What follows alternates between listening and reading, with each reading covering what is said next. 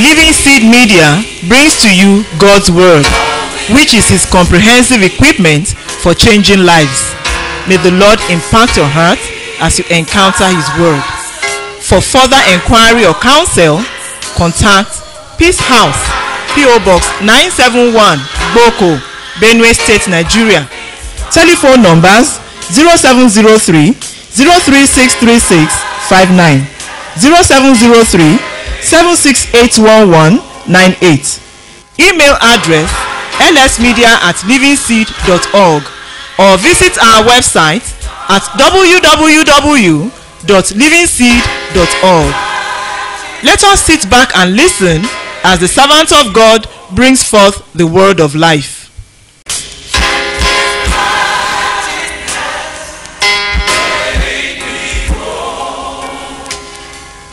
Let's turn our Bibles to Lamentations 3:27.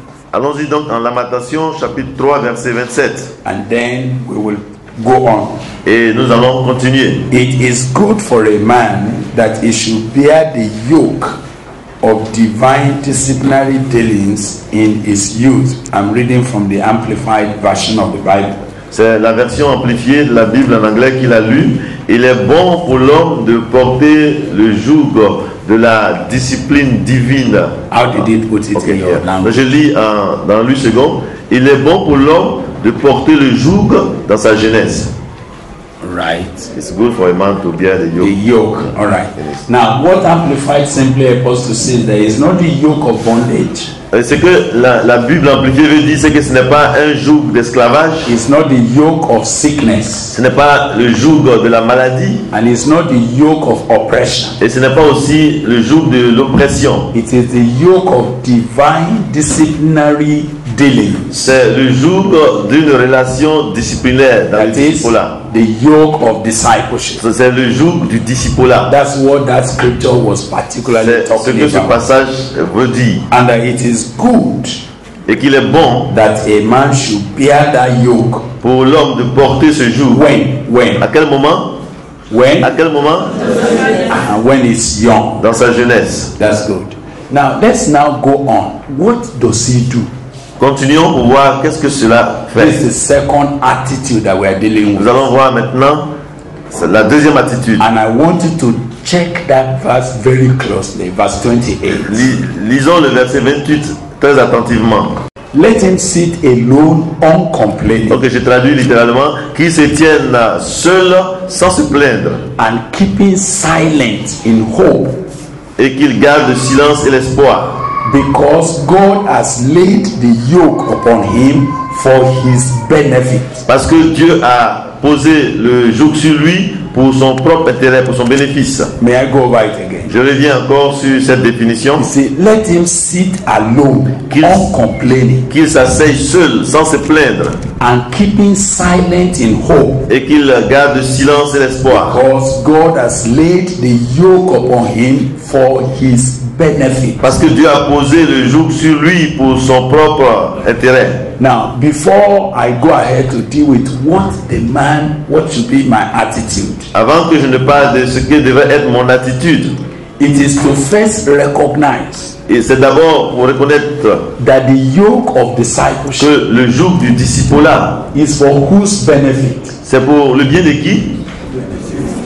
C'est pour le bien de qui? Is for the disciples' benefit. C'est pour le bien du disciple lui-même. This is important. Et ça, c'est très important. Look, brothers, frères, sœurs, écoutez, is to your benefit. C'est pour ton propre bien. That God brings you into the yoke of discipleship. Que Dieu t'emmène sous le joug du discipolat. You see, to be exposed and to experience discipleship. Pour être exposé et expérimenter le discipolat.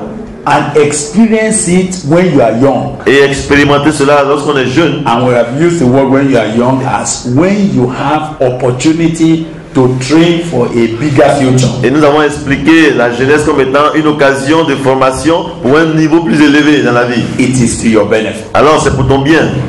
If discipleship was omitted from your life, si le discipolat a été omis de ta vie, when you have the greatest opportunity to be trained for a future, au moment où tu avais l'occasion d'être formé pour l'avenir, and you arrive at that future not having been discipled for the future. Et tu arrives dans cet avenir-là sans avoir été préparé.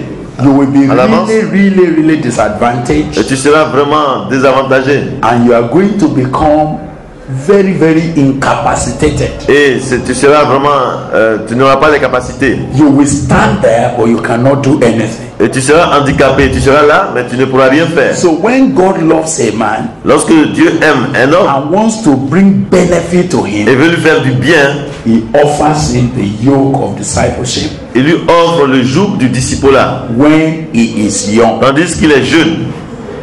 When he has opportunity, quand il a encore l'occasion, l'opportunité, when he is still bendable, quand il est toujours malléable, when he is still amenable, quand on peut toujours le formater, when he is still adaptable, quand on peut l'adapter, and when there is still space for growth, et quand il y a encore l'espace pour grandir. So the first thing that the disciple must have as an attitude, donc la première chose que le disciple doit avoir en tant qu'attitude ce matin, c'est qu'il doit savoir que le joug du discipulat is not for the benefit of the disciple. Ce n'est pas pour le bénéfice du maître disciple. Sometimes a disciple think that a disciple is only benefiting from me. Il y a quelquefois le disciple pense que le maître disciple l'exploite, il profite de lui. I don't know how much a disciple may benefit from a disciple. Je ne sais pas jusqu'à quel niveau un maître disciple peut profiter du disciple. But the greater benefit, mais le plus grand bénéfice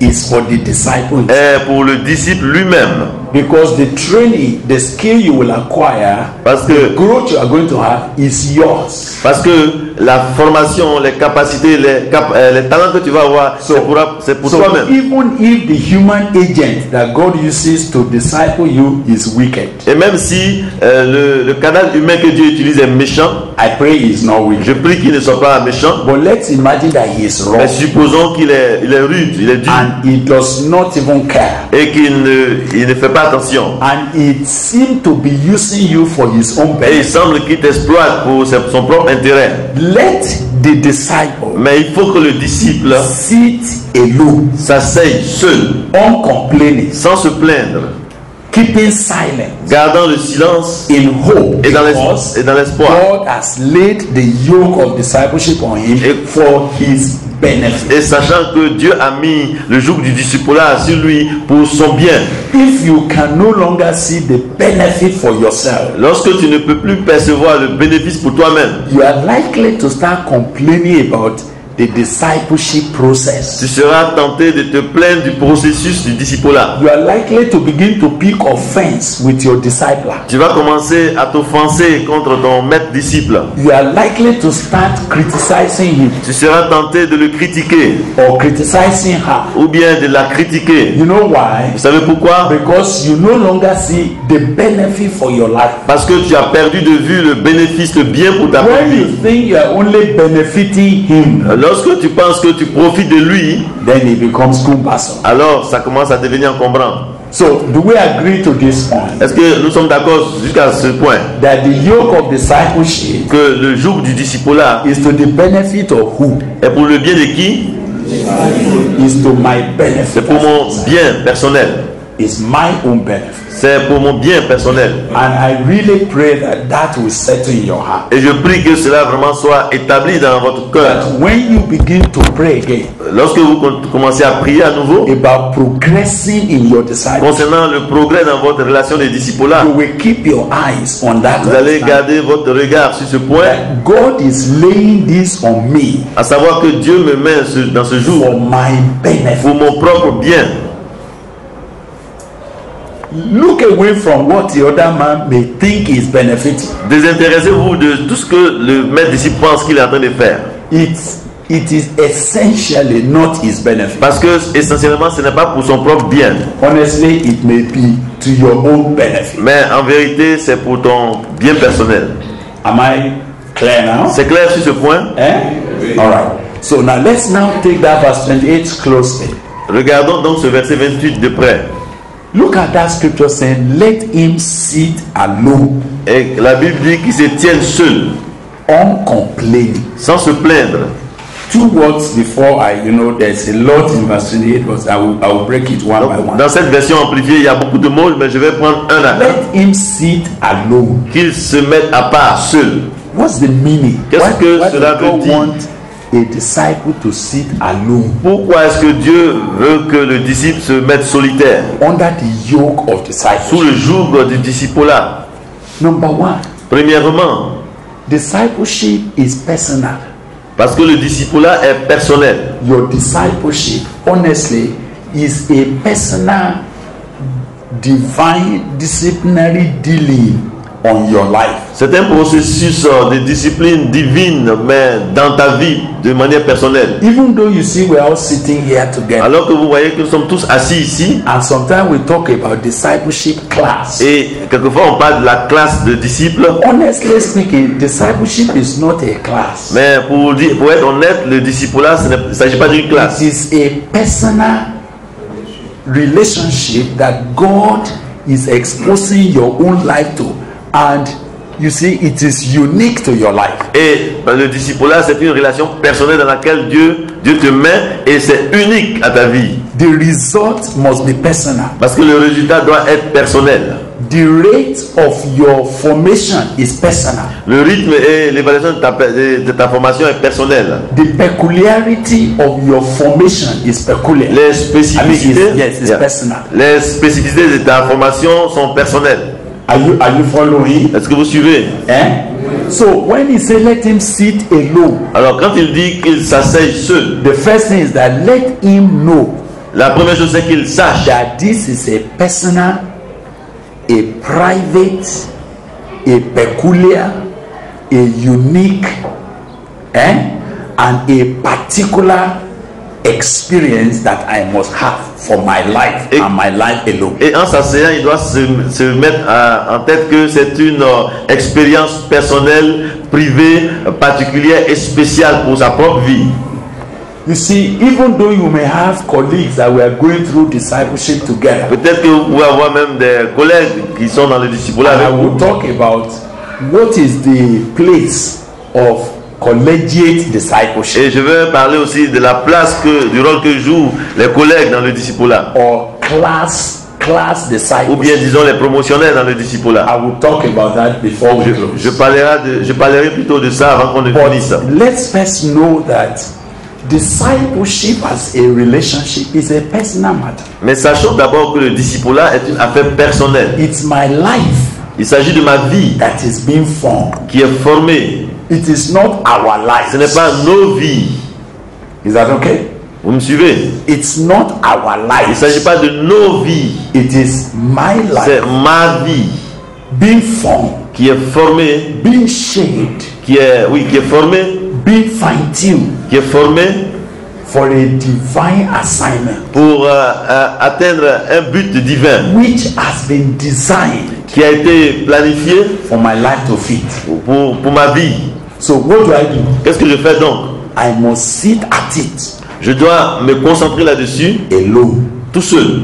So the word alone there is dealing with focus. Donc le mot solitaire seul ici parle d'objectif. He must focus. Il doit être objectif. As an individual. En tant qu'individu. He must forget every other person. Il devrait oublier tous ceux qui sont autour de lui. So now when he used the word to sit alone. Alors quand il dit s'asseoir seul. What does that also imply? Qu'est-ce que cela implique encore? It means he must avoid comparative analysis. Cela aussi veut dire qu'il doit éviter l'analyse, la comparaison. You must not continue to compare yourself with someone else. Il faut arrêter de se comparer à autrui. Now, these are very dangerous things I'm talking about because you could misunderstand it. Je suis en train de parler d'un point qui est dangereux parce que ça peut être mal compris. Does it mean I say he should not fellowship with the brethren? Est-ce que je suis en train de dire qu'il ne doit pas avoir de relations avec les frères? He will fellowship with people. il sera en communion avec les frères. Did I say he should not look at how others are growing? Est-ce que je suis en train de dire qu'il ne doit pas regarder les progrès que font les autres? He should get inspiration from those who are around him who are also growing. Au contraire, il devait se laisser inspirer par le progrès que font les autres. But he must never compare Mais il ne devrait jamais se comparer. his own dealings Et comparer ses rapports avec the way Dieu God is dealing with de la him manière que Dieu traite avec lui, with someone else. avec ce que Dieu fait dans la vie d'un autre. Can I tell you why? Je voudrais vous dire pourquoi. Peer pressure. Peer pressure. Ok, parce que les pressions.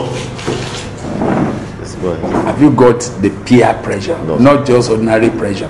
The pressure that comes to you by your age mates. Ok, la pression de la promotion qui vient selon la catégorie. Now, when you flock as peers, Quand nous sommes là, nous évoluons en tant que des pères. you gradually lose your individuality. On commence à perdre notre individualité quand on évolue en groupe. When we talk about youth peer pressure, Par exemple, quand or peer group, on parle de la pression de la jeunesse, what it means is that many of the young people are doing what they would not have done on their own, if not because of the pressure put upon them by their age mates. on veut dire par là qu'un jeune pris individuellement n'aurait pas fait ce qu'il a fait si ce n'est pas à cause de la pression du groupe de la jeunesse. Even though sometimes peer pressure is useful in inculcating some certain attitudes, Et quelquefois même, on utilise cette pression de groupe-là pour inculquer certaines attitudes. but mainly Mais peer pressure does not really produce individualistic growth. Mais je voudrais dire que cette pression-là, elle ne produit pas une croissance individuelle. So in discipleship, Donc dans le disciple-là, you need to first of all know vous devez d'abord savoir that peer pressure, que la pression du groupe, brother James is doing this, oh le frère Jacques fait ceci, oh sister Mary has got married, oh la sœur Marie s'est mariée, I must also marry et her. moi aussi je dois me marier. Why is my own delay? Mais pourquoi est-ce que pour moi tarde? Don't you see brother Charles Regarde le frère Charles, coming to see sister Regina, il vient voir la sœur Regina, and me, nobody is coming et for moi me, personne ne vient me voir, and you start crying. et tu commences à pleurer, à Now, crier. peer pressure sometimes Et voilà, donc la pression de l'âge, la génération truncates your own personal discipleship. va peut-être alterner ton discipulat personnel. It makes you to omit the things that God wants you to focus upon at a particular time. Cela te pousse à omettre ce que Dieu devait faire à un temps précis dans ta vie. Don't forget that 20 boys may be playing together, N'oubliez pas que 20 jeunes garçons peuvent jouer ensemble, but 20 boys cannot play together for 20 years. mais 20 jeunes garçons ne peuvent pas jouer ensemble pendant 20 années. What will happen? Qu'est-ce qui va se passer? Do you know that a little while the world scatter Vous voyez, un peu de temps après, ils vont commencer à se and they disperser will go everywhere? et chacun ira dans sa direction. Even as we are sitting here by God's Et grace, par la grâce de Dieu, vous êtes tous assis ici. it's all right that we are here for a C'est time. bien que nous sommes ici pour un moment, But the truth is that we may not be here together forever. mais en vérité, nous ne resterons pas ici pour Very toujours. soon, God will scatter us different Très places. bientôt, Dieu va nous disperser dans différents endroits. You know, there was a time that me and Brother Dennis, we were together in school, Vous savez, il y avait un temps, le frère Denis et moi, nous étions ensemble à l'école. and we were going for the same Et fellowship. nous allons ensemble dans le même groupe de And communion. when it pleased God, Et quand il plut à Dieu, and He brought us to peace, qui nous a mis ensemble dans ce mouvement de there was a time we would sit in the morning, isn't it? il y a des fois, nous sommes là, assis And le we matin, do nothing than just to read et Bible. on ne fait rien d'autre que de lire la Bible. And if I have anything, Et si j'ai quelque chose, or if He has anything to ask, aussi il a quelque chose à demander, it's not a problem. We'll see and talk over it every nous nous asseyons et nous discutons. We will pray over every issue. Et nous prions sur tous les points. Now a stage came Mais un moment est arrivé when it became clear où il a paru clairement that God will have him go somewhere. que Dieu voulait qu'il aille quelque part. And when God sent him out, Et quand Dieu l'a envoyé, let me ask you, je vous demande, if he does not have his own personal prayer life, s'il n'avait pas une vie privée de père des let's prières, imagine that the prayer life he has supposons que la prière qu'il avait, la vie de prière was qu'il avait, our peer prayer group c'était la vie de prière du groupe, that we were always doing together. ce que nous faisions ensemble. What will happen now that he is out here? Qu'est-ce qui va se passer maintenant qu'il est ici? it would have been quenched. Et il serait, Isn't it?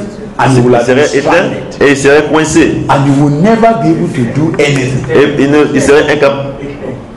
Ouais, il a dit quench, éteint, hein, et puis il a dit stranded, ça se coincé. Right. Okay. All of this Et tout cela, is what makes many people weak c'est ce qui rend les gens faibles.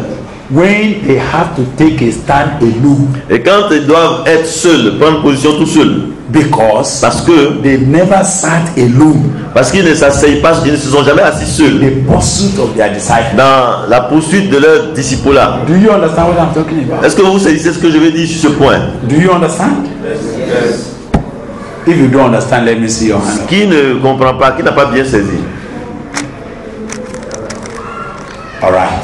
Now, so if he does not learn to sit in alone, Et s'il n'apprend pas à s'asseoir seul, when he is alone, lorsqu'il sera seul, when life needs will send him alone, lorsque la vie doit l'obliger à être seul, he will be stranded. il sera donc coincé. He will not have what it takes Il n'aura pas ce qu'il faut to initiate, pour prendre des initiatives, to sustain, pour soutenir des choses, pour and entreprendre to run with God's purpose. et pour avancer dans le but de Dieu. Are you hearing what I'm talking Est-ce que about? vous suivez ce que je So, dis? what is the next thing he said to him? Let him sit alone. Alors, qu'est-ce qu'il dit ici? Il dit qu'il s'asseye Let seul, him not be carried away with company. qu'il ne soit pas emporté avec la compagnie. Discipleship is good Le disciple est bon in a company, dans le groupe, but it's not a company matter. mais ce n'est pas une affaire de groupe. Is that okay? Let him sit him how alone. Qu'il s'asseye seul. But now, Mais maintenant, if sitting alone is to deal with focus, si se tenir seul s'adresse à l'objectif, if it's to deal with individual si development, cela parle du développement personnel et that individuel, is the development of your own virtue. c'est-à-dire le développement de tes propres vertus. Now, what is the third need for him to sit alone? Alors, quel est le troisième besoin pour lequel il doit se mettre seul à part? It is so that he can determine his own personal velocity, C'est pour qu'il puisse commencer à déterminer son propre élan, his own personal speed of pour development. avoir lui-même son propre élan, sa propre vitesse. Can I tell you that all of us cannot run at the same rate? Vous savez que nous tous ne pouvons pas avoir la même vitesse. Am I correct? Oh no, you are not getting Est-ce que vous it. suivez ce que je veux dire? Eh? Now, look at me now. You stand up here. Look at me. Now, if me and him, Si lui et moi, if we were to take a si stride, nous devons marcher, one stride of my own, un pas pour lui, how many of it will it be? ça nous l'a fait. We will have to run twice. Peut-être qu'il va courir 2 fois. If I just do like Voilà, s'il fait comme ça, moi je vais faire ça. we have to carry two in order to catch up. Il doit faire 2 fois avant de me rattraper. Is that okay? N'est-ce pas? So unless he sits alone À moins qu'il ne se mette à part seul to determine pour déterminer what is my pace, quel est mon élan, what is my speed, quelle est ma vitesse, what is my level of assimilation. quel est mon niveau d'assimilation. Are we together? Est-ce que nous sommes ensemble? Eh? Ça va vous suivre?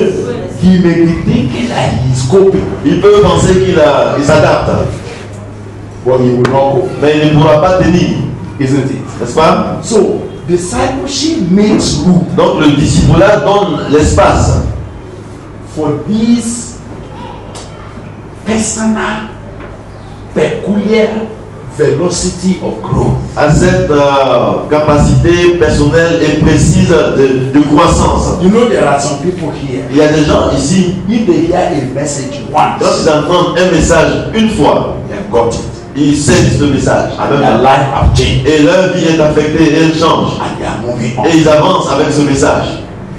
But there are people here, Mais il y a aussi d'autres personnes they ici need to hear a message 10 qui ont times besoin d'entendre le même message 10 fois before it will form in them. avant que cela ne commence à former quelque chose en eux. Are we together? Est-ce que vous saisissez ce que je veux dire? What we are doing is class. Mais pourtant nous sommes tous dans la classe. The one that has got it once Celui qui a saisi une fois and he has understood it, et qui a compris, when I come, I said concerning what we said last week. Quand je dis, concernant ce qu'on a dit la semaine passée, qu'est-ce qu'il dit? Go on. Il dit allons-y, We have avançons. understood. On a déjà compris. Everything is all Tout right. est clair. Praise God. Gloire à Dieu. But there is this other brother Mais il y a un autre frère à côté who said, qui s'est dit, we will need to hear you on that matter again. on a besoin que tu reviennes encore là-dessus. You see, if you don't know how to sit alone, Si tu ne sais pas te tenir seul, sometimes shame quelquefois la honte will not let you ne va pas te permettre access your personality. d'évaluer ta personnalité. Brothers, do you hear me? Est-ce que vous me saisissez, frère? You know how difficult sometimes it Vous is savez, il est souvent difficile to be yourself d'être toi-même in the midst of people. au milieu des gens.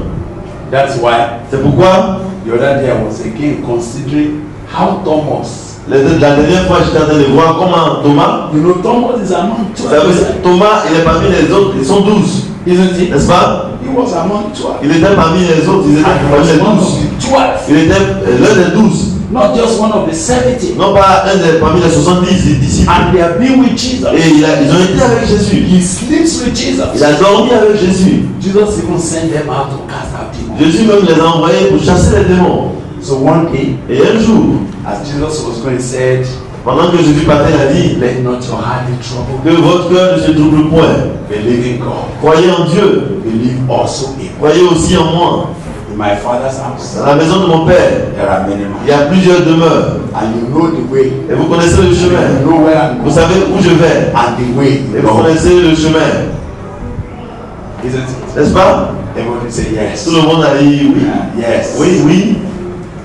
You know it took something from Vous Thomas savez, il a fallu que Thomas to be able to say, let me face reality. soit capable de faire face à la réalité. Me, I don't know the way. Il dit, moi je ne connais pas le chemin. If I join them to say I know the Il way, dit, si je me mets d'accord avec eux pour dire que je connais le chemin, if all of us scatter si nous sommes dispersés and they say find your way, et on me dit, cherche ton chemin, which way do I know? mais quel chemin est-ce que je connais? Just raise his Il a hand. levé sa main. I'm sure he must have closed his Je ears pense qu'il a même fermé les oreilles et les yeux so that shame will not afin happen. que rien ne vienne d'ébranler. Excuse Il me, dit, s'il te plaît, we don't know the way. nous on ne connaît pas le chemin.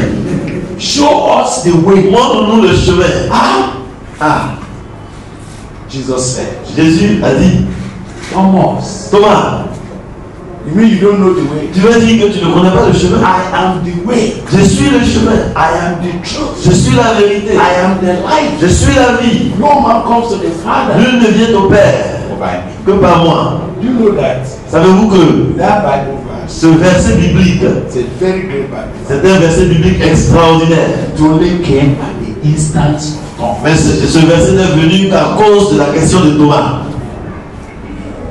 Should there be no Thomas, S'il n'y avait pas de Thomas, that powerful Bible verse, ce verset puissant de la Bible là n'aurait pas existé.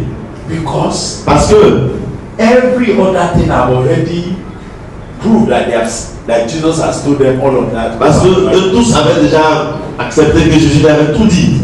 But for Thomas, Mais pour Thomas, he need to be himself. il avait eu besoin d'être lui-même. He need to sit alone. Il a eu besoin d'être seul à part. Have you understand that? Est-ce que vous suivez? And it is because he was trying to touch base with his own peculiar personality. Et c'est parce qu'il a voulu avoir le contact avec ses particularités, sa personnalité. He didn't want to be swept away. He didn't want to be eroded with general things. Il ne voulait pas être noyé dans les choses générales. So that he can have a personal experience, a personal faith, a personal Afin conviction. qu'il puisse avoir une foi personnelle, une expérience personnelle.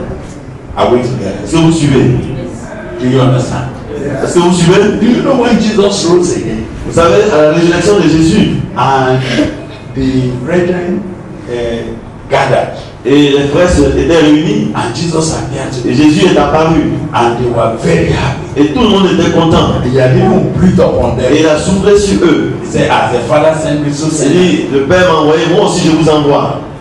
You know, because Thomas was not there. C'est parce que Thomas n'était pas là. When he came, Quand il est venu, Thomas, Thomas, We have seen the Nous Lord. avons vu le Seigneur. The Lord has risen. Le Seigneur est ressuscité. He came here last. En fait, il est venu ici la dernière fois. He spoke to us. Il nous a parlé. He ate bread with Il a us. mangé du pain avec nous. You know Thomas. Vous savez, vous connaissez Thomas. He was being alone. Il était vraiment lui-même, il était So seul. when the Bible says let him sit alone, Alors quand la Bible dit qu'il se met seul à part, it's not. This aloneness is not necessarily isolation. cette solitude-là, ce n'est pas une isolation. So maybe that must be clear to Ok, il faut que je dise ça clairement. Let him sit alone is not necessarily let him be isolated. Cette solitude-là, ce n'est pas une isolation. Do you understand that now? Vous suivez, n'est-ce pas?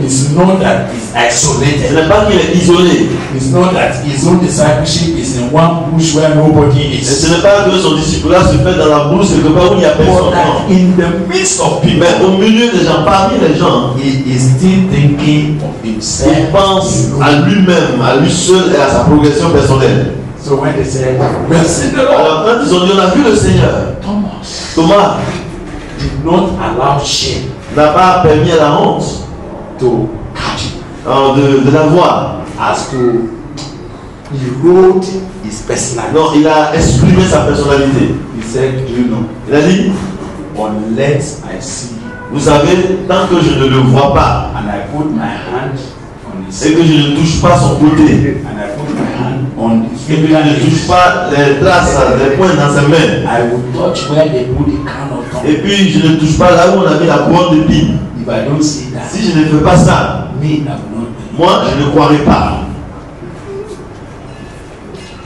So while everybody was jubilating, Et pendant que tout le monde se réjouissait, les gens jubilaient. Oh, Jésus est ressuscité. Jésus est ressuscité. can you imagine how Thomas? Mais regardez, imaginez Thomas. He was in their midst. Il était parmi eux. He did not stop them from dancing. Il ne les a pas empêchés de danser.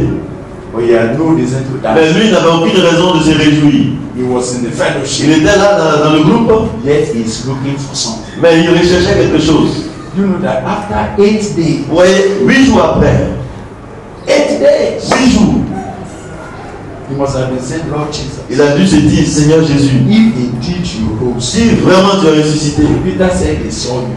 Pierre dit qu'il t'a vu, Mary said he saw you. Marie dit qu'elle t'a vu, Bartholomew said he saw you. Barthélemy dit qu'il t'a vu, Cleopas said they saw même you. Cléopas dit qu'il t'a vu. Why not me? Pourquoi pas moi? That's a very important question.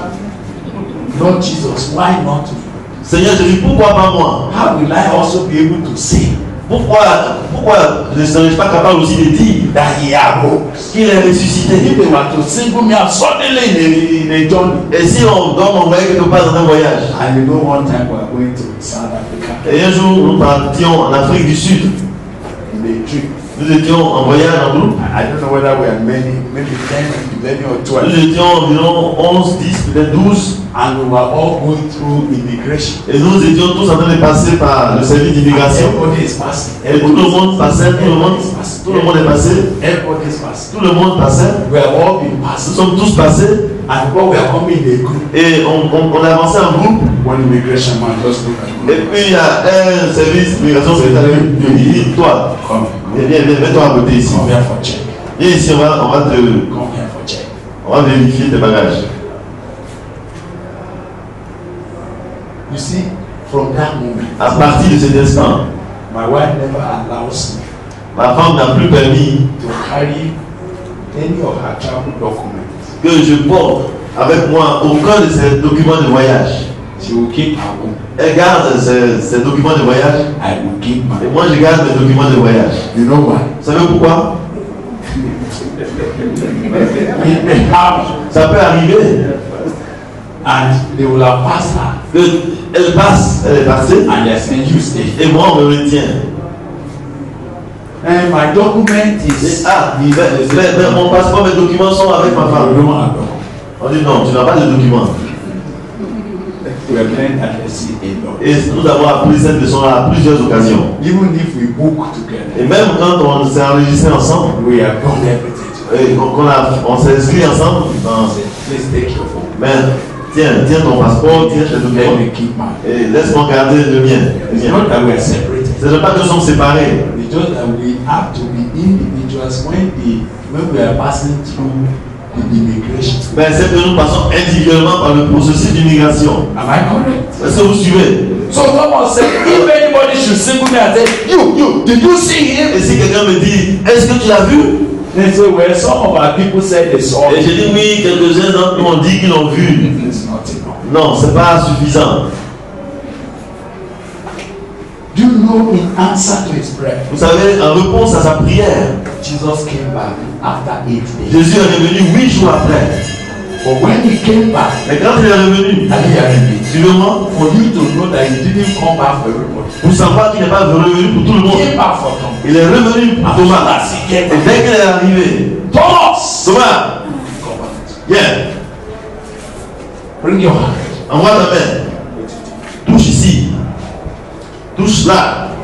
Regarde. You know, Vous savez, it was then Thomas c'est en ce moment-là que Thomas shouted, a crié, my Lord mon Seigneur and my God. et mon Dieu. Something happened to him. Quelque chose lui est arrivé. Then he has a testimony. Et il a eu donc un témoignage personnel. Let him sit alone. C'est pourquoi il est dit qu'il se mette seul à part. How many of you sitting here, Combien étant ici, even though you have been coming for discipleship, quoi que vous veniez aux classes des how disciples, many of you are really personal with your personal growth? combien d'entre vous sont vraiment personnels dans leur croissance personnelle? When we talk about living Christ life, Quand nous demandons, quand nous disons de vivre la vie de Christ, are you just joining it as a chorus, est-ce que tu vois cela comme un cœur? or has it become your own personal experience? Ou bien est-ce que cela est devenu une expérience personnelle dans ta vie? When we are talking about trusting God, living by faith, Quand on dit vivre par la foi, is it just because that's what we all talk about? ou bien est-ce que c'est parce que c'est un langage que nous employons partout ici? Or you have deliberately begun to say, God, let me also prove it. Ou bien de manière délibérée, de façon intentionnelle, tu t'es dit, je veux aussi avoir cette expérience. So that when you will be standing alone, De sorte que quand tu seras seul, or when God will be taking you to where He wants to use you alone, ou quand Dieu va te mettre là où il veut t'utiliser seul, you will not be stranded. tu ne seras pas coincé. Amen. Amen. The disciple must learn to sit alone with his Le disciples. disciple doit apprendre à se tenir seul dans sa relation de disciple-là, And de I façon said, personnelle. this sit alone is not Et isolation. nous avons dit que cette solitude-là n'est pas une isolation. It's not lack of Ce fellowship. n'est pas une absence de communion fraternelle. It's for focus. C'est pour être focalisé, It's for particularity. c'est pour avoir des spécificités, Is for determining your rate, your pace, c'est pour être your capable de velocity. déterminer ton élan et ta vitesse. And it is to make sure, to ensure personal experience Et c'est pour avoir et acquérir des expériences personnelles that you can carry on the way you are going. que tu puisses avoir tout au long de ton chemin. Let's stop there. Nous allons nous arrêter ici. Are there questions Y a-t-il des questions or observations ou des observations or remarks? ou bien des contributions, des remarques? Yeah, that's good. Contribution, something that you want to say. Quelque chose que vous voulez dire? Oui? Yes, sir. Bon. Est-ce que vous pouvez nous énumérer quelques jours? Est-ce que vous pouvez nous énumérer quelques jours du disciple-là? Qu'est-ce que quelques jours que Dieu peut charger le disciple à porter? Is asking if you can make a list of some certain type of yoke, to give some practical example of yoke in the discipleship. I don't know. The question is, what are the different types of yokes that a disciple might be given to carry? Probably imagine the yokes are many. Jesus didn't tell of yokes. He only said, take my yoke. Alors, ce qu'il dit, Jésus n'a pas mis, il n'a pas dit les jours, il dit le jour. Non?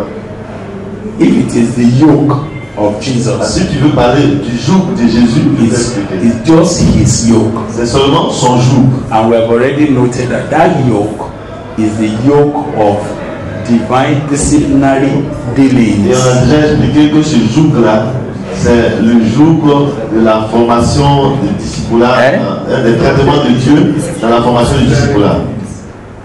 If it's saying we should be listening to disciplinary dealings, how can we know? Because it is personal. It depends on different. Si tu dis de faire une liste, on ne peut pas savoir parce que c'est personnel. Ça dépend de comment Dieu va traiter avec toi. For example, if you're a glutton, you eat a lot. Par exemple, si tu es gourmand et que tu as mangé beaucoup, And God need to change that. Dieu veut changer cet aspect de ta vie. He will start Il disciplining. va commencer à te discipliner en tant que disciple. And you may need to. Suddenly you just discover that something is changing. Et tu vas commencer à découvrir en tant que disciple quelque But chose that may change. not be necessary for the brother by your side, Mais ça peut ne pas être le même problème pour ton voisin. whom God actually need to train on how to eat. Oh, peut-être pour lui, Dieu veut le former pour qu'il apprenne à bien manger. Because that one does not even know how to eat. Parce que lui, il ne sait pas manger du tout. That's why it is unique. Et c'est pourquoi nous avons dit que le discipulat est unique. So let's know that it's only one yoke, and it's the yoke Alors, of Jesus. retiens que c'est un jour et c'est le jour de Jésus. Thank you. Right. Any other question or contribution? Stand up quickly and say what you want to say. Concernant la formation des disciples, dans un couple, monsieur et madame, dans l'intimité avec Dieu, l'homme reçoit des instructions par rapport à son appel, par rapport à son ministère. Faut-il s'engager ou attendre à ce que la femme comprenne d'abord avant de s'engager? He's asking the discipleship in the couple, in the home. The man is receiving instruction to go to serve the Lord. Will he have to wait for his wife to be instructed the same way before he gets? They didn't call that discipleship. That's Why did he put that under discipleship? Because he's talking about somebody is receiving a call to go somewhere. Okay. To go and preach. Il dit, pourquoi est-ce que tu appelles les instructions pour aller servir Dieu? Pourquoi est-ce que tu appelles ça le discipulat? Est-ce que ça c'est le discipulat? I'm asking him. Je pose la question. Pourquoi est-ce que tu prends les instructions que tu reçois comme étant le discipulat? Est-ce que c'est ça le discipulat? C'est une question qu'il a posée. Dans la marche, dans l'intimité. L'intimité avec Dieu. Okay. You say in the communion with the Lord, the man is receiving instruction to do some certain things. But God knows he's married. Mais Dieu sait que tu es marié, n'est-ce pas? And did God know you are married? Dieu sait que tu es marié. And he is the one that said he does not want your marriage to scatter. Et c'est lui qui dit qu'il ne veut pas que le mariage soit brisé. So that God is not an author of confusion. Donc ce Dieu-là n'est pas source de confusion. So what he says to you, Ce qu'il te dit, if you take time si tu prends du temps and you are praying, et que tu pries, he will say it to your wife. il va dire les mêmes choses à ton épouse. And your relationship with your wife will make it easy, even for her to hear what God is saying through you. Et c'est aussi la qualité de la relation que tu as avec ta femme qui va rendre le fait facile qu'elle reçoive de Dieu les mêmes choses. Don't break your marriage in the name of saying something spoke to you. Ne brise pas ton mariage avec comment on appelle ça, le prétexte, avec le prétexte que tu as entendu quelque chose qui t'a dit de faire quelque chose. Oui, c'est ça. C'est pour ça Or in the name of ministry. C'est pour ça que j'ai dit, don't break your marriage. C'est pour ça que j'ai appelé ça prétexte. J'ai dit prétexte. Voilà. All right. Shall we please bow our heads? Nous allons nous incliner pour prier.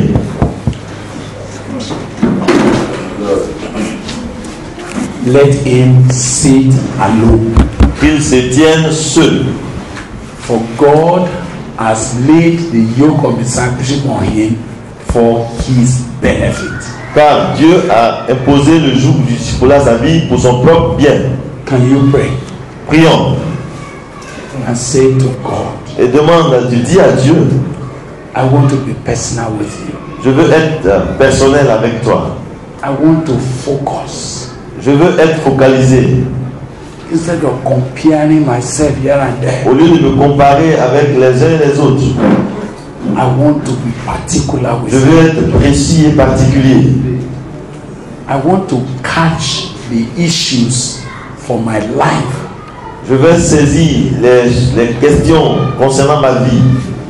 Let me not be carried away Que je ne sois pas emporté what any other person is doing. dans ce que quelqu'un d'autre fait. Even though I will be in fellowship, Quoi que je sois dans la communion fraternelle, let me sit alone. mais je veux apprendre à me mettre seul. Please pray. Prie ainsi, s'il te plaît. Talk to God for yourself. Parle à Dieu pour toi-même. We are looking at a disciple's attitude onto progressiveness in discipleship. Nous parlons des attitudes du discipulat dans le progrès de son discipulat. Don't let what others are doing make you to jump your lesson. Ne permets pas que ce que les autres font te fasse sauter des étapes. The things that God wants you to particularly personally learn, don't jump it. Ne saute pas les choses que Dieu voudrait personnellement te conduire à apprendre. Let him sit alone, Qu'il se tienne seul, for he has borne it upon him. car il t'a imposé cela. Take a decision that you will pursue your own discipleship with the Lord with focus. Prends la décision aujourd'hui pour poursuivre personnellement ta relation de discipulat avec le Seigneur de façon objective. Don't just be in the general crowd. Ne reste pas seulement dans la foule de façon générale. Since this is your benefit, Puisque c'est pour ton propre bien and it is now that you can make the most of that benefit. et que c'est maintenant que tu dois tirer le maximum de profit, Pray that we will not just be speaking about discipleship. You will enter into it for yourself. prie que les disciples ne sont pas un sujet seulement qu'on aborde, mais que toi-même tu puisses entrer dans le processus And you will be making personal progress with it. et que tu puisses faire des progrès personnels. The things that I need when I will be standing there for you alone, let me not miss it out. Dis au Seigneur, les choses dont j'ai besoin pour faire face aux situations quand j'étais seul sur le terrain, que ces choses ne me dépassent pas et que je ne passe pas à côté. The fact that you are with many people may make you lazy in developing your own life. Le fait que tu es dans un groupe peut te rendre paresseux dans le développement de tes aptitudes personnelles. Because it will appear as if I will always be with people, other people will always lead, so you don't need to develop. Parce que tu vas avoir la tendance que quelqu'un d'autre va faire ces choses à ta place et puis tu n'as pas besoin de t'efforcer personnellement. Take a decision that you will sit alone Prends la décision de te mettre seul to focus on what God is doing with pour you. te focaliser sur ce que Dieu fait dans ta vie. Thank you, Father. Merci Père. Holy Spirit, as we conclude for this afternoon, for this morning, Saint-Esprit, alors que nous mettons un point final à ce que we nous avons dit ce matin, actually just want to pray nous voulons prier that you will draw us to seeking this personal understanding. et que tu nous pousses vraiment à chercher cette compréhension personnelle. Cause us to recognize that discipleship is for our own benefit.